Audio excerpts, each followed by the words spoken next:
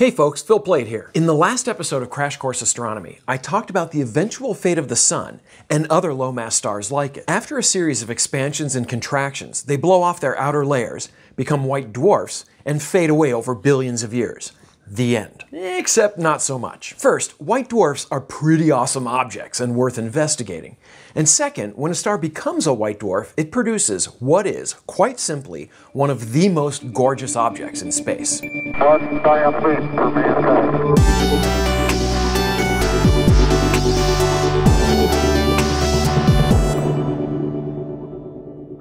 To recap, when the Sun ages, it undergoes a series of changes in its core. It's fusing hydrogen into helium now, today, and will eventually fuse helium into carbon, and it'll make a dash of oxygen and neon too. But when it runs out of helium to fuse, it's in trouble. It doesn't have enough mass to squeeze the carbon nuclei together, so they can't fuse. Fusion is the Sun's energy source. Once the core is nearly pure carbon, that power is switched off. By this time, nearly 8 billion years from now, the Sun's outer layers are gone, expelled by all the shenanigans going on in the core. What's left of our star is just its core, exposed to the dark of space. Over the next few billion years, it'll cool and fade to black. That might seem like the end of the story, but I skipped a step, and it's a beauty. When helium fusion stops, the Sun's core will have about half the mass of what the Sun does today. The rest will have blown away into space around it. What remains is basically composed of electrons and carbon nuclei mixed with a small amount of a few other elements. So what kind of an object are we left with here? You may know that like charges repel. Electrons have a negative charge and repel each other. The tighter you squeeze them, the stronger that pressure. There's also a second force called electron degeneracy pressure. It's a result of some of the weird rules of quantum mechanics. For you QM nerds, it's the Pauli exclusion principle. This describes how subatomic particles behave on teeny scales. One of these rules is that electrons really hate to be squeezed together, above and beyond simple electric repulsion. This resistance is phenomenally strong and becomes the dominant force in supporting the core of a star once helium fusion stops. By the time this electron degeneracy pressure balances the core's immense gravity, the core is only about the size of Earth. 1% the original width of the Sun, and it's called a white dwarf. Listing its characteristics is enough to melt your brain. Ironically, everything about it gets amplified as its size shrinks. It becomes ridiculously dense. A single cubic centimeter of it, the size of a six-sided die, has a mass of 1,000,000 grams, 1 metric ton.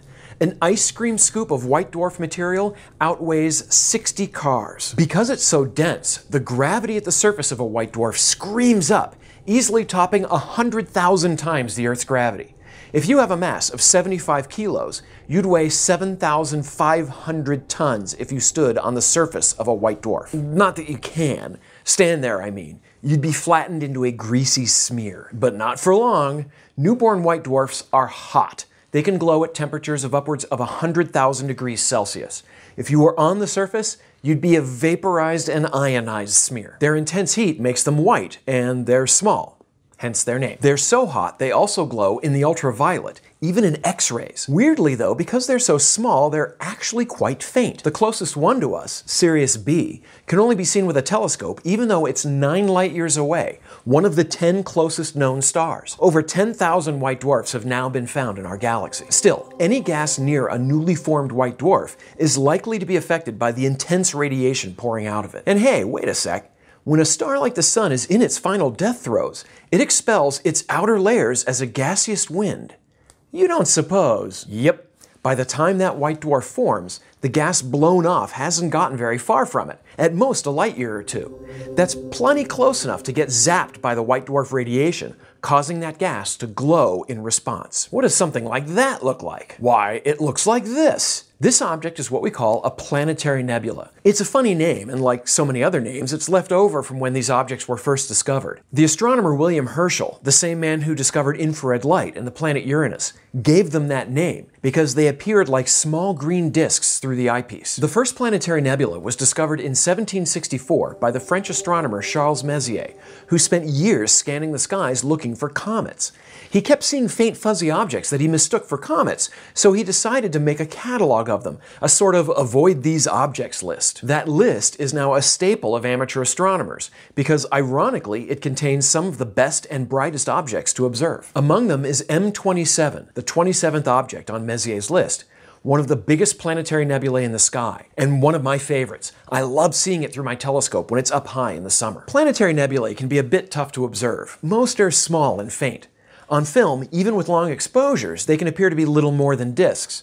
For a long time, they weren't thought to be terribly complicated. When a star becomes a red giant and blows off its outer layers, it's rotating very slowly, so the wind should blow away in a sphere surrounding the star. Many planetaries, as we call them for short, are round and look like soap bubbles, pretty much what you expect when you look at an expanding shell of gas. But with the advent of digital detectors, their fainter structures became clearer, and the true beauty of these phenomenal objects was revealed. Some are elongated, some have spiral patterns, some have jets shooting out on either side. Some have delicate tendrils streaming away from them. In fact, only a handful of the hundreds known are actually circular. Clearly, there's more to planetaries than meets the eye. If the wind from a star blows off in a sphere, how can planetaries come in all these fantastic shapes? It turns out the real situation is more complicated. As usual. When a star is a red giant, it spins slowly and blows off a dense but slow solar wind.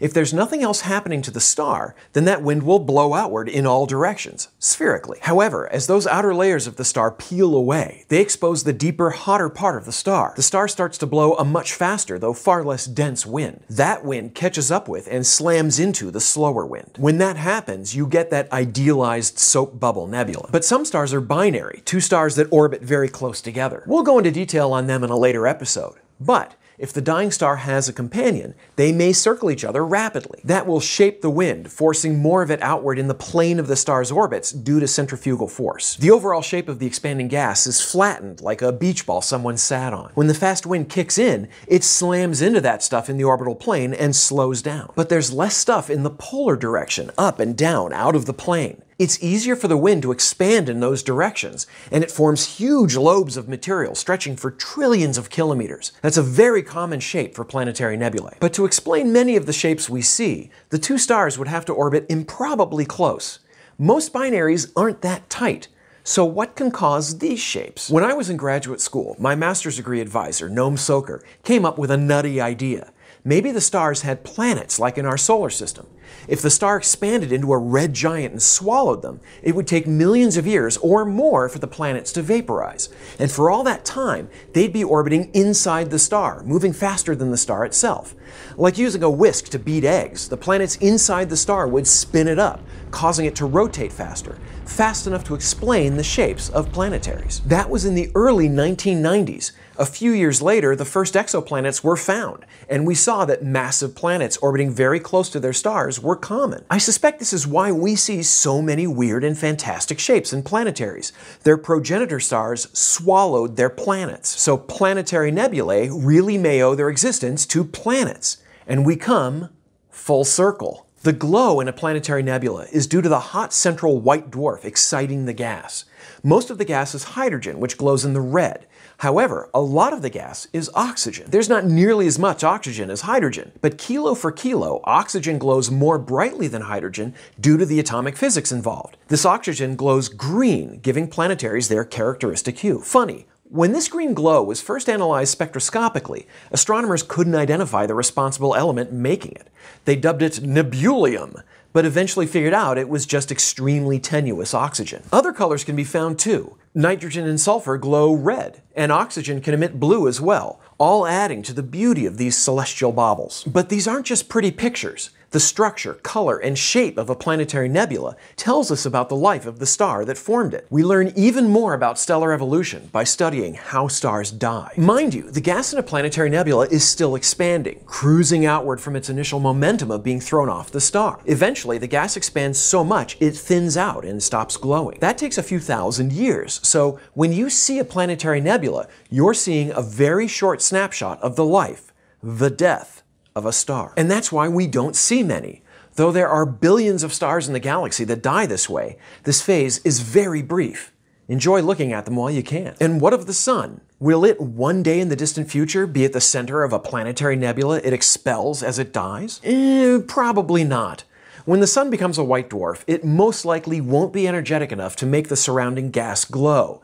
Most planetaries start off as stars more massive and hotter than the sun. When our sun dies, it'll go quietly and without a lot of visible fanfare. Alien astronomers, if they're out there in 8 billion years, may not even notice. But more massive stars do make quite the spectacle. And if they're really massive, more than about 8 times the sun's mass, they really and truly make a scene when they die. They explode, but that's for next week. Today you learned that when low-mass stars die, they form white dwarfs, incredibly hot and dense objects roughly the size of Earth. They can also form planetary nebulae, huge, intricately detailed objects created when the wind blown from the dying stars is lit up by the central white dwarf. They only last a few millennia. The sun probably won't form one, but higher mass stars do. Crash Course Astronomy is produced in association with PBS Digital Studios. Why don't you head on over there and check out their YouTube channel? They have lots of great videos there. This episode was written by me, Phil Plait. The script was edited by Blake DiPastino, and our consultant is Dr. Michelle Thaler.